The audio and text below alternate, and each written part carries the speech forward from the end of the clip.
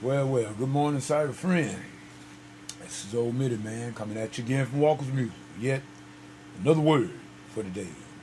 Yes, friends, we give God all the praise and honor and all the glory. Let me adjust my mic over here. We give him all the glory as usual, and we thank him for each and every one of you. Got a message for y'all this morning, and I've been battling with this old. Matter of fact, I got my cold was I'll call it. I don't want to claim it, but the cold like went from my chest to my head, and then I got up with a bad eye. My left eye is not so good this morning. I barely couldn't see the monitor on my laptop this morning, but we thank God as well as it is. But what I want to say to you this morning, I'm telling an all Christian alert. I'm calling all of us to an alert. I got something that I want to just say, and I'm saying it out of love, because I don't want to be lost, and I don't want anybody else to be lost. And we already know what Jesus said. We know what Jesus said to his disciples. The commission was to his disciples. You read it. He said, "Go ye, go." That's what he said. Go, not sit in a church building. He said, "Go." People, please, all Christians, listen. We got a whole lot of stuff going on that I can't get into with this video. It take too long. But I've heard a guy, I think his name was Michael Snyder. I'm hoping I got it right. But Michael Snyder, who you can say is a modern day prophet. And you got quite a few that say they are modern day prophet. It's not my job to say who's a prophet and who's not, because God can do what he wants to do. In other words, it's not our place to say and to judge who God has called to preach the gospel or carry the gospel, whatever. That's not our place to judge that. That's God. But what I'm saying alert to all those Christians. We thinking we just supposed to, our job as Christians, some of us just getting up on Sunday morning, going to church, maybe to a Bible study on Wednesday or Thursday night, and that's it. That's in Sunday school, some of us maybe, and that's all. That's as far as it goes. People, come on, please, please, please. That's not it. That's not it. We are supposed to be doing what Jesus told us to do, and that is to go. In other words, get our light burning. I always say we are reflectors of the light, because Jesus is the light, and we are reflectors of that light. So what we need to do is get going. Jesus said, "Go ye into all the world." Now let me tell you something. Some of us can't go to Africa. We don't need to. We can go to the grocery store downtown. In other words, Jesus was saying, "Let our light shine." Oh, man, what you talking about? Well, how's your attitude toward people that don't think like you? Hey, come on. What's your attitude toward the homosexual? What's your attitude toward the whoremonger? What's your attitude toward the drunkard? And before you answer them questions, remember how we were once some of that too. All right? We were once, all of us was some of that. If you wasn't one thing, you was another. So that don't give you no right to judge another. What Jesus told us to do was go ye into all the world and what? Teach. He told them to teach, preach this gospel, the good news of the kingdom. Y'all, the good news of the kingdom, Jesus suffered, died, was buried, and rose again. He rose on the third day, stayed around here about 40 days, and then ascended back to the heaven. And he gave us the authority in this world. Now, let me tell you something. That's still the devil we have to deal with. Let me tell you, the devil was defeated at the cross, but he wasn't destroyed. This is still his domain because Adam sold out. But you and me, as a believer, we are now redeemed from Satan's vices. We are still susceptible. We're susceptible to some of the mess that he does. And we all can get tempted. Jesus was tempted in every way. Jesus was tempted in every way that we are tempted. But we don't have to yield to the temptation. But what our job is not to go into a church building on Sunday, sit up there and hoop and holler and shout and flip and turn and jump and ride on chandeliers. No. The church building where we as saints come together to refill and to refurbish and to build our muscles back up, to get back out in the world and do what Jesus said. That's what the church is for. Oh yeah, we got a choir stand and we got choir members up there singing and the preacher preaching and the deacon serving and everything. That's all good. There ain't nothing wrong with that. But what I'm saying here, after you do that for an hour and a half or 2 hours maybe, what do you do after that? That is what Jesus is looking at, people. He wants, you know what? Do you know we got a judgment seat that we going to stand before too? Oh yeah, a Christian's going to be judged too, but it ain't going to be to decide whether or not you go to hell or not, because every Christian is going to be saved.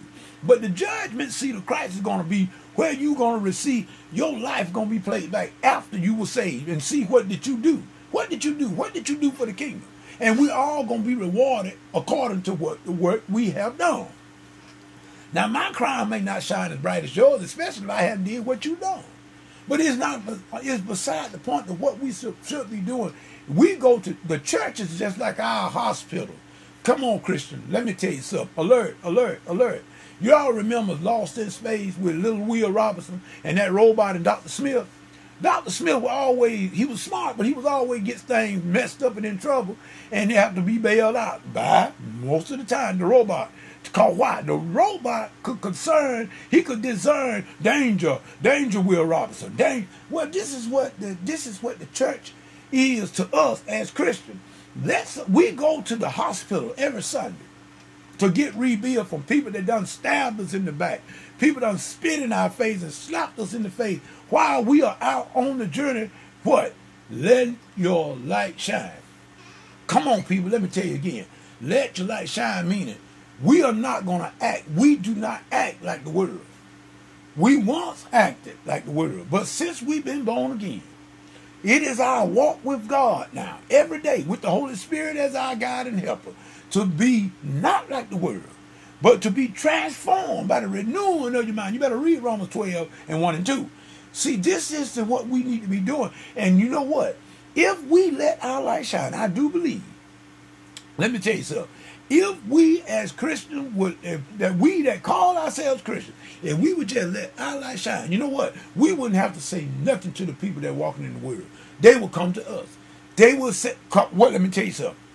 You know, you don't tell me you a pear tree when I see peaches on the ground. Huh? Come on now, y'all. Walk with me a minute. You don't tell, I got a little cold, y'all. Just walk with me a little bit. You don't, let me take a sip. Excuse me. Had to take that sip. Excuse me. Like I told you, I'm dealing with this head cold. You don't go to a pecan tree, and for you there's a proper pecan. But you don't go to a pecan tree and expect to see peanuts on the ground. Come on now, y'all. Come on. You don't go to a apple tree and expect to pull bananas off it. So what we need to do as Christians, letting our light shine, what we should be shining, people should see Jesus in us by the compassion that we gonna have when we see our brother in the drunken house. You know, and I don't want to say this here to make myself look big, because God knows that's not the purpose of this video. But after I got tired of the alcohol in my life, alcohol almost destroyed me, y'all. Alcohol almost destroyed me. When I was in the military, I was in Germany. Stuttgart, Germany, they had to take me to 5th General Hospital. Stuttgart, Germany. When I was in the military, my whole blood was alcohol. Yes, whole blood was alcohol. And so when I got back stateside in 1996, I came full circle. Couldn't take it anymore. I didn't go to no rehab. I didn't go to no halfway house. I didn't go nowhere. I was right up there in front of my sofa chair. And I just said, Lord, I want to quit, but I can't.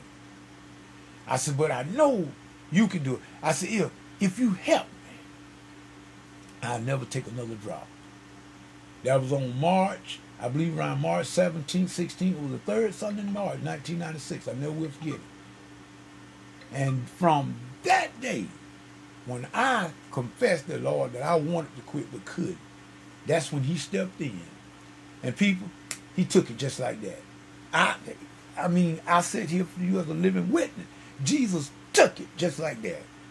I never drank another drop of beer, whiskey as a beverage since.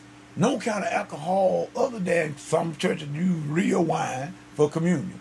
It's fermented. They use that, but if that much a little wine gonna make you a devil, then you ain't no hope for you no way. But other than that, from 1996 up until this present day, this past March would have been what? 20 years. 20 years clean of alcohol. And even to the cigarettes. Did the same thing back then. Jesus took it. I've been smoking, good God Almighty, I've been smoking ever since I was about 10, 11 years old. Experimenting, but then I got to real smoking. So I was smoking like 30 years or more. Jesus took it. Just like that. 2007, haven't touched another cigarette. Now, how many years is that? That's what, 9 years? What I'm saying to each and every one of you, we as Christians, we need to let our light shine and let the people know what we have done. See, some of us, we don't want to tell what we have done. We don't want to tell how messed up we were. And therefore, we want to just go to the one out there and that judge and pound them on the head with your Bible, talking about what no, you tell them what you messed up. That's what they want to hear. And they can relate to you. Then you can introduce them to Jesus. Let them know that Jesus is the answer. Oh, yeah, I remember Andre Crouch wrote that song, Jesus is the answer for the world today. In other words, he is the answer for all this stuff and mess we in. And y'all, we're in a big mess. Christian, alert. Christian, alert. Come on, let's get about Jesus' business. Let's go out in the street and wherever we walk, let the people see Jesus in us. Now, what do I mean by that? By the way we interact with other people. Look, y'all, God loves all mankind. We should love them too. The dirty one, the smelly one, they may not smell that good. Take them home and give them a bath and give them some cologne and deodorant to put on. Whatever. Find somebody to help. See, that's our problem today, people. We as Christians, we don't want to help nobody. We want people to help us, but we don't want to come to nobody else's system. Amen. Amen. I just had to tell you that. Christians, alert. This is Mitty Man. I'm going to try to have a Bible study tonight, if the Lord say so. If I feel pretty good, I'm not going to sit here and say it. I'm hoping that I feel great, and I'll do a Bible study tonight, 11 p.m. Eastern Time on Blog Talk Radio. I'm going to try to do that. So y'all look for it. So remember now, Christian, alert, alert, alert. And as the old robot used to say on the Lost in Space, danger, Will Robinson, danger. People we're headed for danger. And if something don't happen soon, I'm going to say this and then I'm going to cut it off. They got this here resolution coming up again at the UN, people. I'll let you know that. I found this out the other day through Michael Snyder. And I'm going to tell y'all something. They need to leave the land of Israel alone. They're trying to divide that land. And I'm going to tell you something. You better read Zechariah. You better read Joel. You better read. God is not going to have it. And I'm just praying that President Obama, our leader, does not have nothing to do with that. America got enough to repent of, and we're going to repent. I believe we're going to repent. But please, y'all pray, all Christians pray that they do not, President Obama and our congressmen and senators and whatnot, do not have anything to do with that UN resolution about the dividing of that land in Israel. It ain't no Palestine, it's Israel. You got to realize that it's never going to be Palestine, it's Israel. God said it, and we better leave it alone. Pray that, people. Peace and goodbye.